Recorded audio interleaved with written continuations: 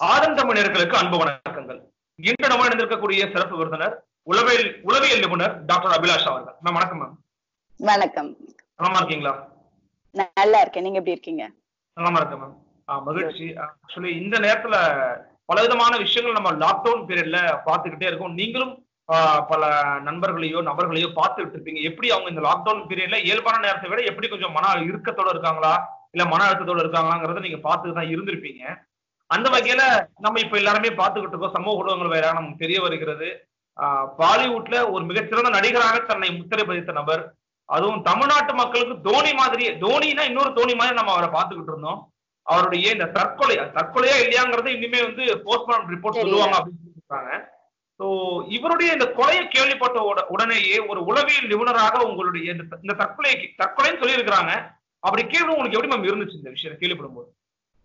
இல்ல, என்னை பொறுத்த வரைக்கும் நீங்க இந்த ஒரு தற்கொலையை பாக்குறீங்க மீடியா, பட் தினம் தினம் தற்கொலைகள் நடந்துட்டு தான் இருக்கு வெவ்வேறு மாதிரியான சூழல்ல. ஒரு செலிபிரிட்டின்றப்ப அது வெளியே பேசப்படுது, நம்ம எல்லாரும் என்னன்னு திரும்பி பாக்குறோம். அண்ட் நமக்கு அது ஆச்சரியமா இருக்கு, ஏன் இவ்வளவு வசதி வாய்ப்பு இவ்வளவு பேர் புகழ் இருந்தும் ஏன் இவர் இப்படி பண்றாருன்ற ஒரு எக்ஸ்ட்ரா கேள்வி நமக்கு வருதே ஒழிய, தற்கொலையோடைய எண்ணிக்கை நம்ம நாட்டை பொறுத்த வரைக்கும் நிச்சயமா ஹையர் சைட்ல தான் இருக்கு. தினம் தினம் தற்கொலைகள் நடந்துகிட்டே தான் இருக்கு. அதுல பாதி ரிப்போர்ட் ஆகுது, பாதி ரிப்போர்ட் ஆகிறது இல்ல, பட் டெஃபினட்டா நடந்துட்டு தான் இருக்கு. இப்ப எனக்கு நீங்களே ஒரு வார்த்தையில பதிவு பண்ணீங்க, தினம் தினம் பல இடங்கள் நடந்துகிட்டு இருக்கு, ஒரு பிரபலம்ன்ற போது வெளியில தெரியுது அப்படின்னு. அப்ப தினம் தினம் நடக்குது அப்படின்னா அவ எல்லாவற்றுக்குமே நம்மளால சொல்யூஷன் கொடுத்துட முடியுமா? ஒரு அரசினாலேயோ சமூகத்துல இருக்கக்கூடிய மிக முக்கியமான பொறுப்பு இருக்கக்கூடிய உங்களை போன நபர்களாலேயோ இப்ப எல்லாவற்றையுமே சொல்யூஷன் கொடுத்து தீர்வு காண்ற முடியும்னு நினைக்கிறீங்களா நீங்க? அப்படி பார்த்தா நம்ம எல்லாருக்குமே பிரச்சனை இருந்துட்டு தாங்க இருக்கு. நம்ம வாழ்ந்துட்டு தானே இருக்கோம். எல்லாரும் தற்கொலைதான் முடிவுன்னு எடுக்கிறது இல்லையே. போராடி பார்க்கணும்னு வாழ்றவங்க தான் முக்காவாசி பேரு. அதான் நம்பலாம். யாருக்குமே பெட் ஆஃப் ரோசஸ்ன்னு சொல்லுவோம் இல்லையா, வெறும் ரோஜா மாத்திரமே நம்ம பாதையில இல்ல, முற்களும் இருந்துட்டு தான் இருக்கு. அதனால டெஃபினட்டா நம்மளுடைய அப்ரோச் டுவர்ட்ஸ் லைஃப் இருக்கு இல்லையா, அதுதான் ரொம்ப முக்கியம். அண்ட் அந்த நேரத்துல, அந்த இக்கட்டான ஒரு நெருக்கடி நேரத்துல பக்கத்துல உட்காந்து ஒருத்தவங்க பேசுறதோ இல்ல அவங்களே ஹெல்ப் சீக் பண்ணலாம். எனக்கு என்னன்னு தெரியல, மனசு ரொம்ப குழப்பமா இருக்கு, மனசு ரொம்ப வலியா இருக்கு, ரொம்ப பாரமா இருக்கு அப்படின்னு நினைக்கிறவங்க அவங்களா வெளியே அதுக்கான ஹெல்ப் எடுத்துக்கிட்டாங்கன்னா அந்த அந்த ஜங்ஷனை கிராஸ் பண்ணிடுவாங்க, அந்த தற்கொலை எண்ணத்துல இருந்து வெளியே வந்துருவாங்க.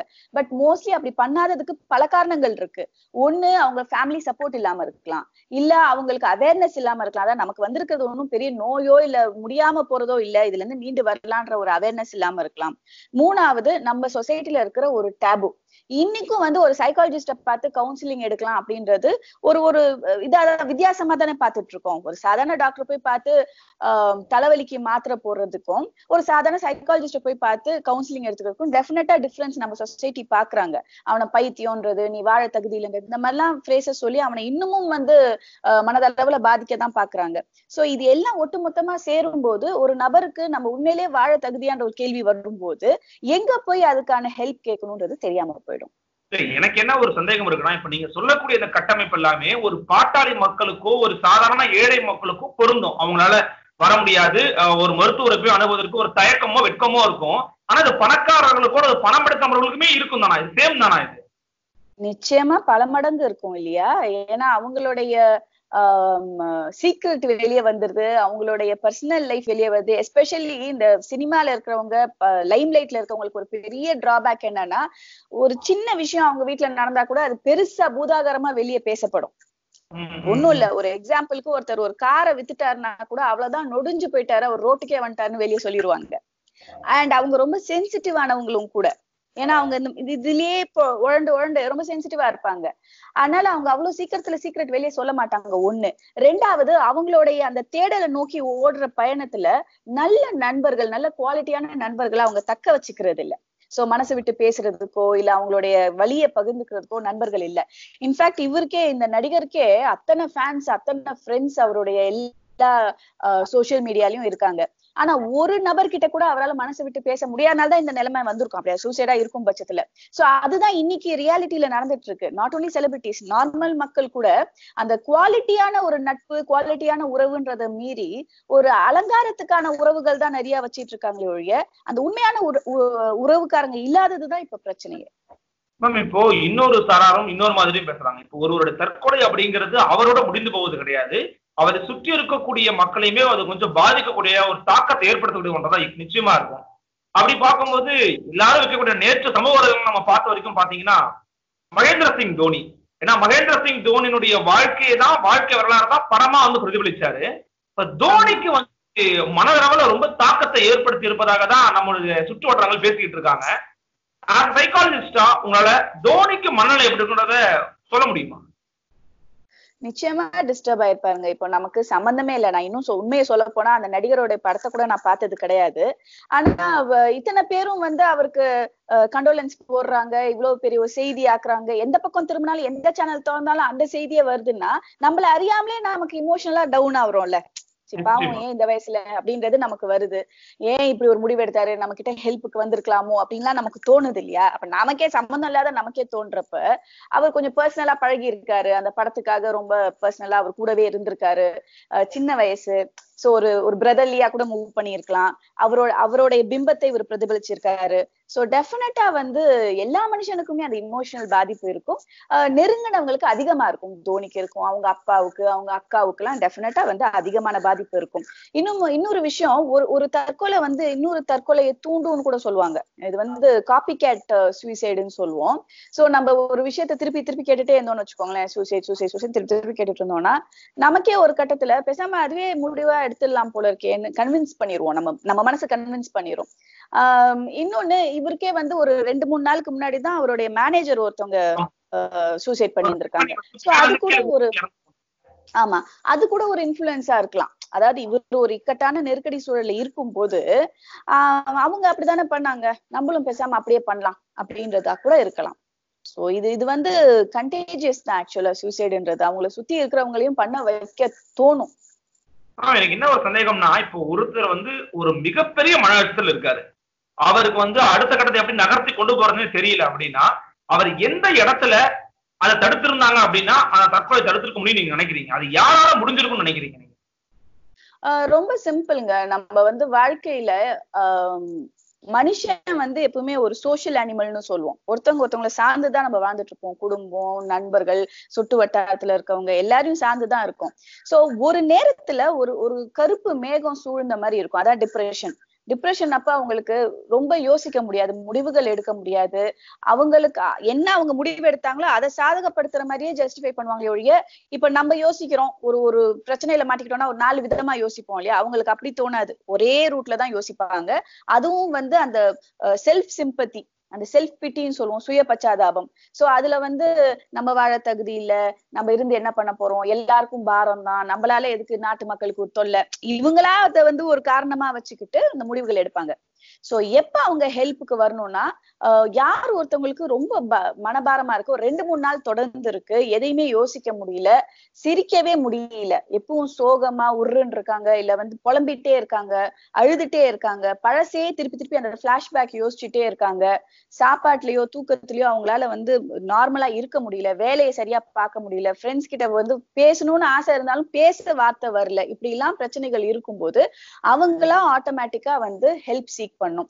என்னன்னா, வாழணும்ன்றவங்க தான் வாழணும், ஆனா எனக்கு இது பிரச்சனையா இருக்கேன்றவங்க அவங்களா வெளியே வந்துருவாங்க. ஆனா நான் டெஃபினட்டா வாழக்கூடாதுன்னு முடிவு பண்ணிட்டு இதெல்லாம் பண்ணிட்டு இருக்கவங்க அவங்களா வெளியே வரமாட்டாங்க. அப்ப ஃப்ரெண்ட்ஸோ ஃபேமிலியோ யாராவது போய் ஒண்ணு அவங்களே பேசலாம், அவங்க கைய பிடிச்சி என்ன உன் பிரச்சனை சொல்லு, மனசை விட்டு பேசு அப்படின்னு சொல்லலாம். பட் என்ன பிரச்சனைனா, இன்னைக்கு நான் முன்னாடி சொன்ன மாதிரி அந்த குவாலிட்டி பீப்புள் இல்லாதனால யாருக்கிட்டையும் மனசை வந்து பேச முடியல. இவங்க நாளைக்கு நமக்கு விரோதி ஆயிட்டா அதையே நமக்கு திருப்பி யூஸ் பண்ணிடுவாங்க. நிச்சயமா எவ்வளவுக்கு எவ்வளவு வந்து இந்த டிஜிட்டல் எலக்ட்ரானிக் மீடியா ஜாஸ்தி ஆயிடுச்சோ மனுஷனோட ஒருத்தர் மேல வச்சிருக்க நம்பிக்கை குறைஞ்சிருச்சு. அதுதானே சிசிடிவி கேமரா.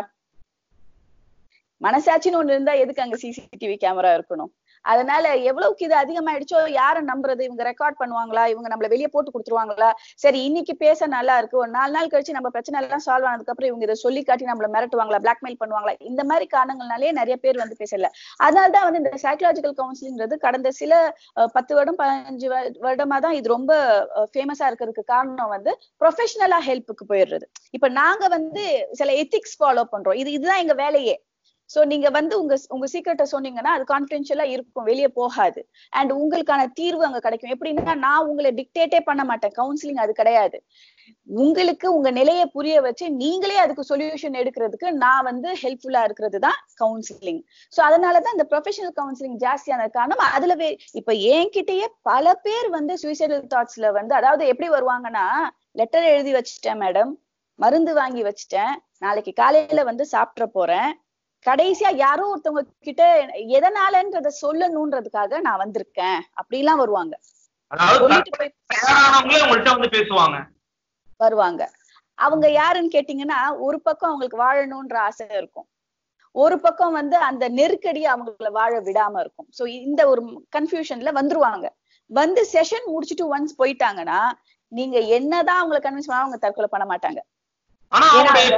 அவங்களுடைய பின்னணி அப்படிங்கிறது இந்த பணம் மற்ற எந்த விஷயங்களும் அடிப்படையா இருக்காது. எல்லாமே எல்லா கேட்டகரியும் உங்க படிச்சவங்க, படிக்காதவங்க, பணக்காரங்க, ஏழைங்க, சின்ன வயசு, வயதானவர்களுக்கு வந்து நம்மளோட அனுபவம் ஜாஸ்தி, அவங்க பார்க்காத கஷ்டம் இல்ல வாழ்க்கையில. பட் இருந்தாலும் ஏன் அந்த நிலை வருதுன்னா, ஒரு சிச்சுவேஷன் வரும் வாழ்க்கையில எல்லாருக்குமே. அதாவது எல்லாமே இருண்டு போன மாதிரி இருக்கும். இப்ப இந்த நபருக்கே பாத்தீங்கன்னா, இவர் எக்ஸாம்பிள் நம்ம சூசைட்னு வச்சுக்கிட்டா அசியூமிங் சோ நம்ம எடுத்தோம்னா, அவங்க அம்மாவை ரொம்ப மிஸ் பண்ணியிருக்காரு, இப்ப வந்து ஷூட்டிங் பெருசா இல்ல, வீட்டுக்குள்ளே அடப்பட்டிருக்காரு, பினான்சியலா ஏதோ ப்ராப்ளம் இருந்திருக்கு, ரிலேஷன்ஷிப்ல ஏதோ இஷ்யூ இருந்திருக்கு, அவருடைய பிளாட்ல இருக்கவங்க எல்லாம் வந்து நீங்க வீட்டை காலி பண்ணுங்கன்னு சொல்லியிருக்காங்க.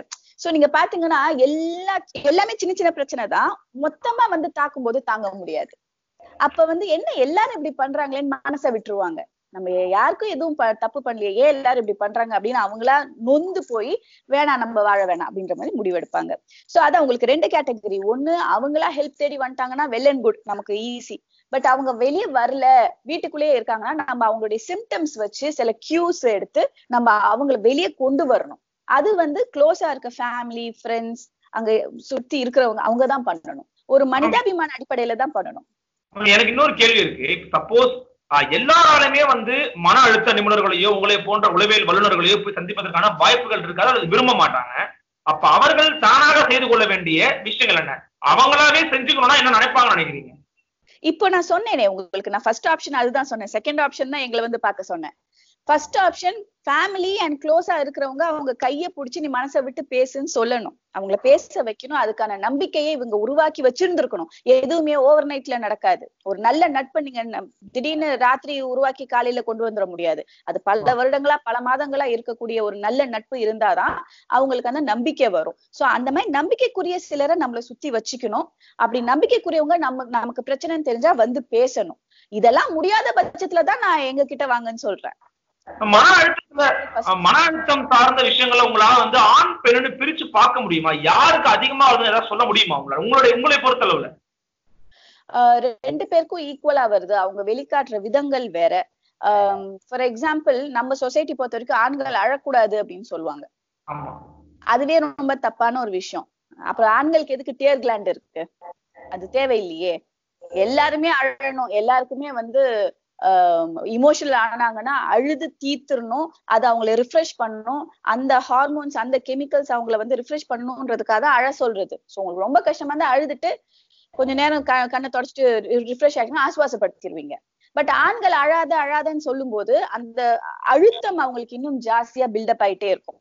சோ அந்த விதத்துல வந்து ஆண்களுக்கு பில்டப் ஜாஸ்தியா இருக்கும் உள்ளுக்குள்ள.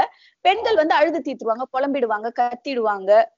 இமோஷனலா அவங்க ரியாக்ட் பண்றதுக்கு அவங்களுக்கு சுதந்திரம் இருக்கு.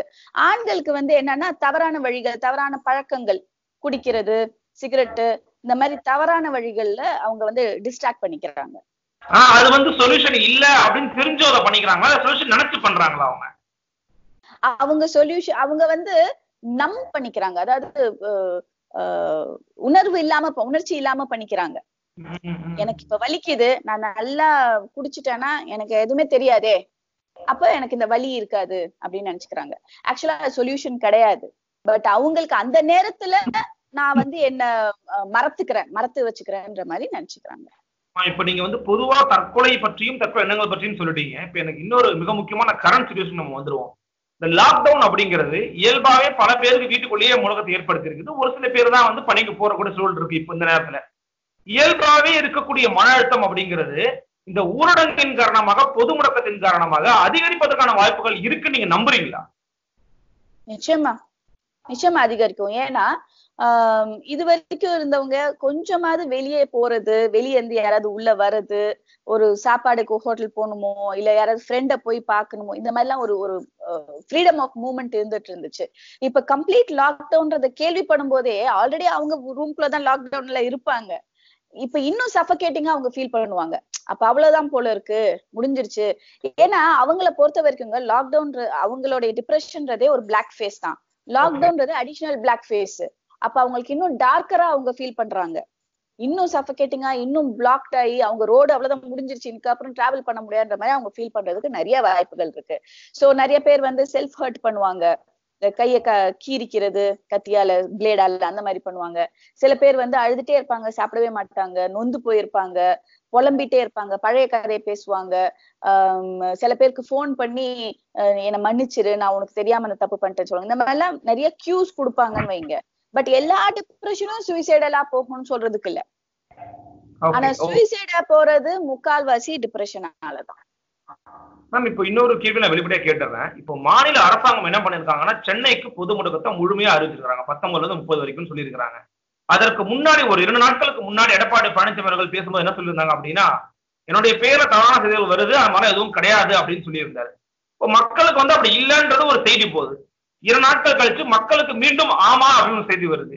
இப்படி அரசினுடைய செயல்பாடுகளும் அறிவிப்புகளும் கொஞ்சம் மக்களை குழப்பத்துக்கு ஆட்படுத்தினால் மக்களும் கொஞ்சம் மன அழுத்தத்துக்கு போவாங்கன்னு நீங்க நினைக்கிறீங்களா? அரசும் அதுல ஒரு காரணமா ஒரு பங்கா இருக்காங்களா? குழப்பம் இருந்தா மன அழுத்தம் வரும்ன்றத மீறி நான் என்ன சொல்றேன், ஆத்தென்டிகேட்டட் இன்ஃபர்மேஷன் வராம நம்ம அதை எடுத்துக்கவே கூடாது. இன்னமும் மக்கள் அதை புரிஞ்சுக்கலன்னு வச்சுக்கோங்களேன், நம்ம ரொம்ப பின்தங்கி இருக்கோம்னு அர்த்தம். ஒண்ணும் இல்ல, நம்ம வாட்ஸ்அப்லயும் நம்ம சோசியல் மீடியாலயும் எத்தனையோ நியூஸ்கள் வருது. எல்லாம் சிலதெல்லாம் ரொம்ப சிரிப்பா வருது. கொரோனாக்கு அதுக்கும் சம்பந்தமே இல்லாம எல்லாம் தத்துவங்கள் போட்டுட்டு இருக்காங்க.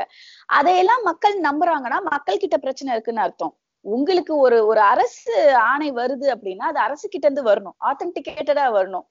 அது அவர் பேசணும், இல்ல அவருடைய சார்பா ஒரு அரசு அதிகாரி பேசணும். சும்மா யாரோ ஒருத்தவங்க ஒரு டெக்ஸ்ட் அனுப்பிச்சாங்கன்றதுக்காக அந்த மக்கள் நம்புறது முதல்ல தப்பு.